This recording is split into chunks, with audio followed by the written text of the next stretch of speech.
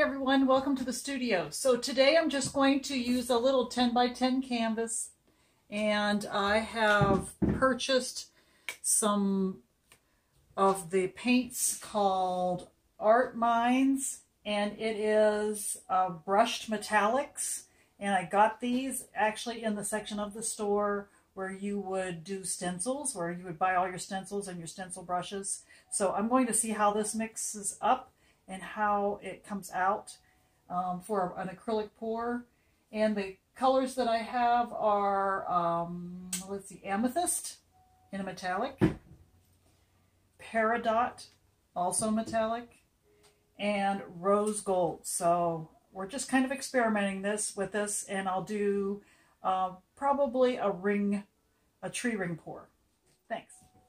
Okay, so I ended up mixing up my paints with 1/3 of paint, 2/3 flow mix.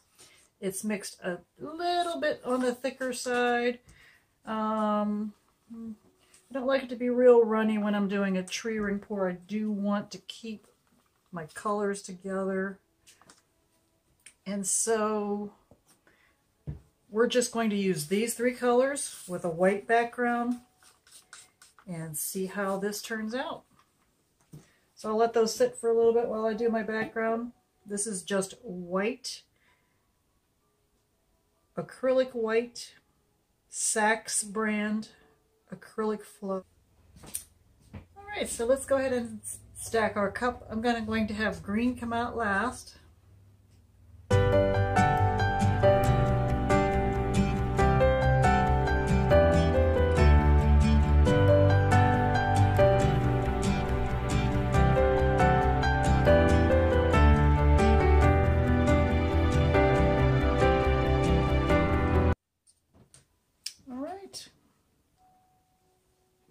I'm going to do my tree ring pour just straight in the middle.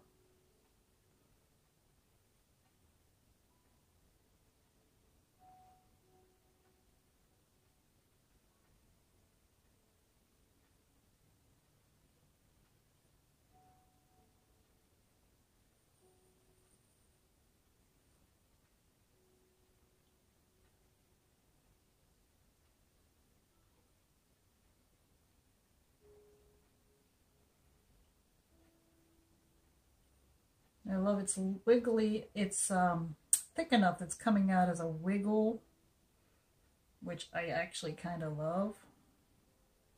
You don't want to pour it from too high or it will just mix.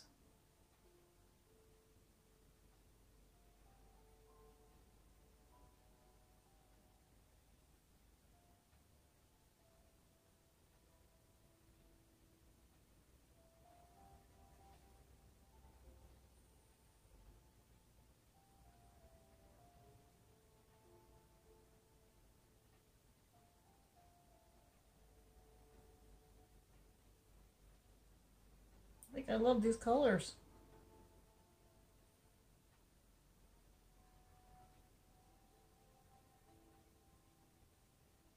Taking a while to come out because it is a little bit of a thicker mix.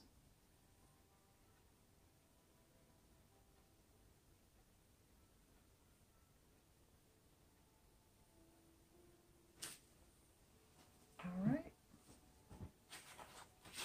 Lost that trip.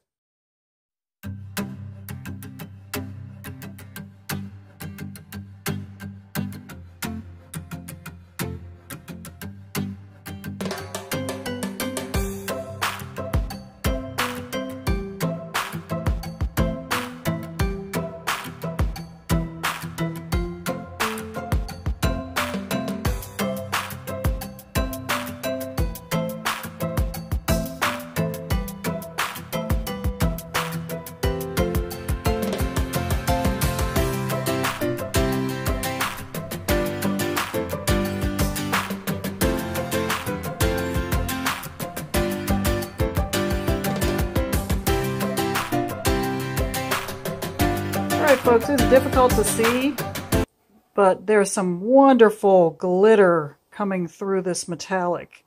So I'm going to go ahead and fight the air bubbles here, and then we'll see if we can get you a finished shot. It's hard to see. Thanks. All right, so I was not pleased at how this turned out, so I ended up kissing it with a balloon around the outside edges here and wrecking the pour so that I could bring up some of the other colors and get some texture in it, because it ended up being a whole lot of green on the top, and my rose metallic as well as my amethyst metallic just disappeared into the painting. So this is what we ended up.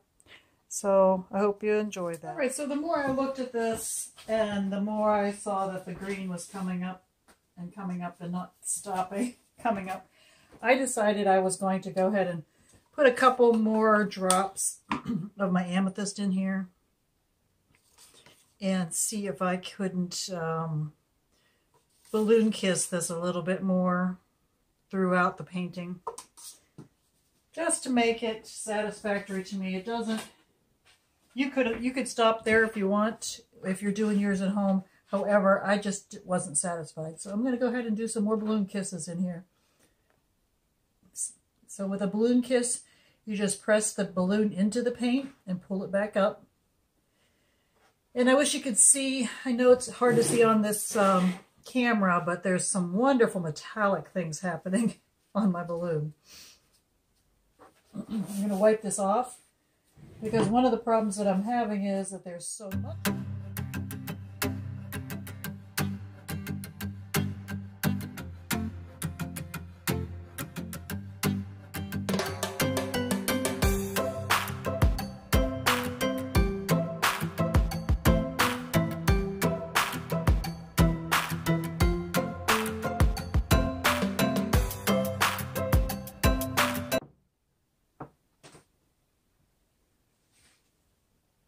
All right, I really promise now that this is the final painting.